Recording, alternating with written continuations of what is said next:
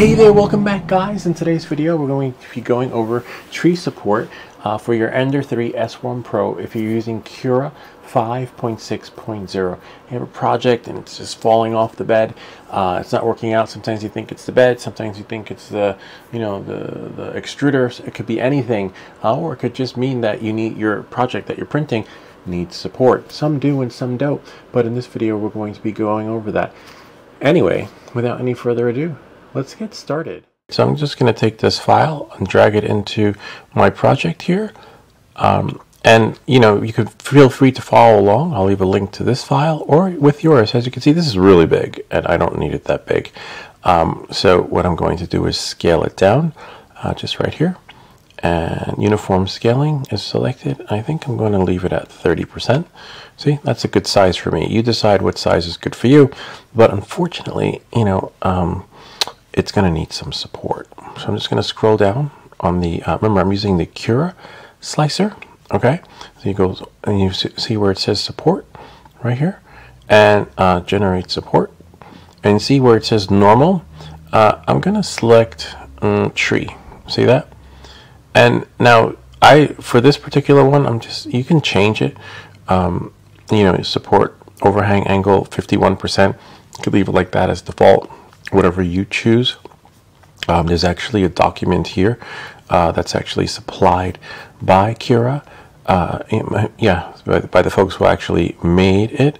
So if we can go here, type in Cura tree support, right? Just type that in. I'll leave a link to this in the description, and it basically explains how it works, right?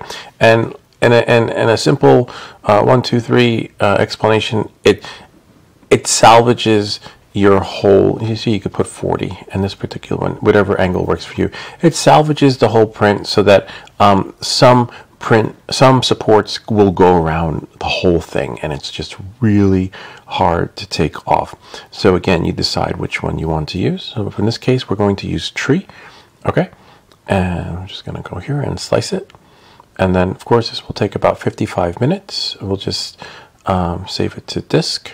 Okay, and save it to, in this case, I'm going to take the name out and let's see, put it on the desktop, and there it is. And then we can do a preview, right? See, here's the preview. See, and the supports will be, somewhere around there along the side.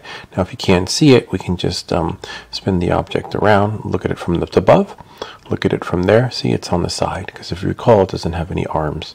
And so that's probably right over there and there. And over here. So let's see if we can spin it around. We'll just put it right over here. See that? And it's basically going around the sides. Now if we want to spin it, right, we can rotate it just by clicking over here. Not scale, but on the move. Okay?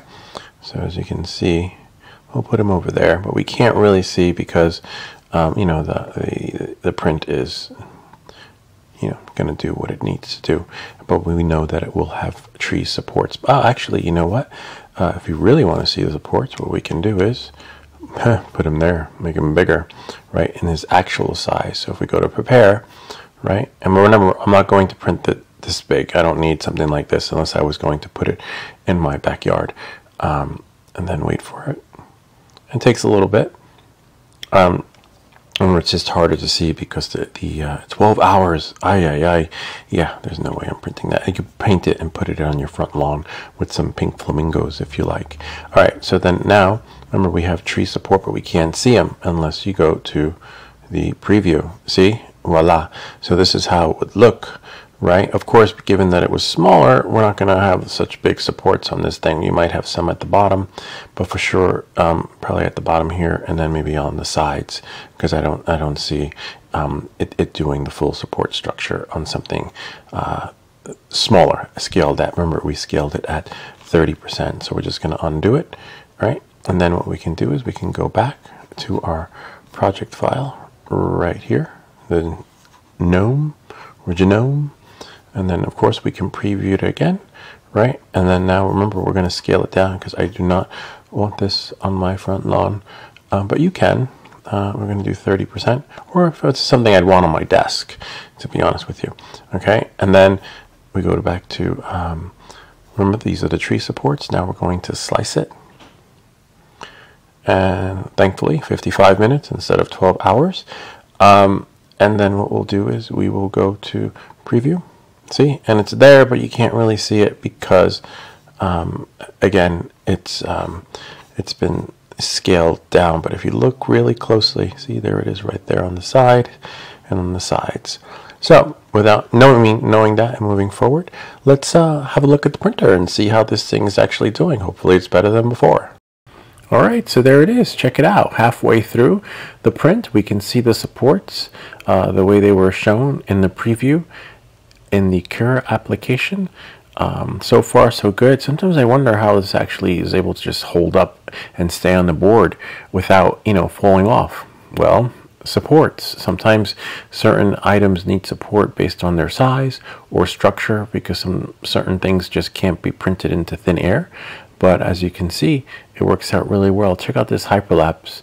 You could actually do the hyperlapse with the camera, and it just speeds things up, and you can add it to your Instagram or YouTube. Look at that. Look at how it just printed the hat. Really pointy. I wouldn't recommend keeping this in your kid's pocket because it's really sharp. I tapped it. Look at the supports though. Kind of neat. If you wait 10 to 15 minutes while your stuff is on the board, it'll just come off naturally. You'll just be able to tap it with your finger. Look at that, and including the supports too. See how easily those came off?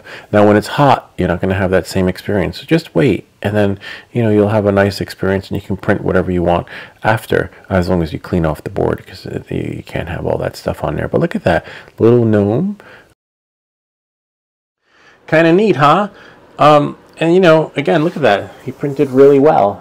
It's possible because he was just too small. He was designed to be bigger, and some prints, when you scale them down, you do run into that problem. The print will turn into a disaster and have you thinking like, oh my god, my board, oh my god, my extruder, oh my god, my support. But it's just a process of elimination that you have to figure out, where you might want to print something as simple as a fish that takes 3 minutes. Anyway, I hope this video helped you. If you have any questions or comments, feel free to leave them down below, or ideas for other videos. Remember to like and subscribe, and I'll see you all next time.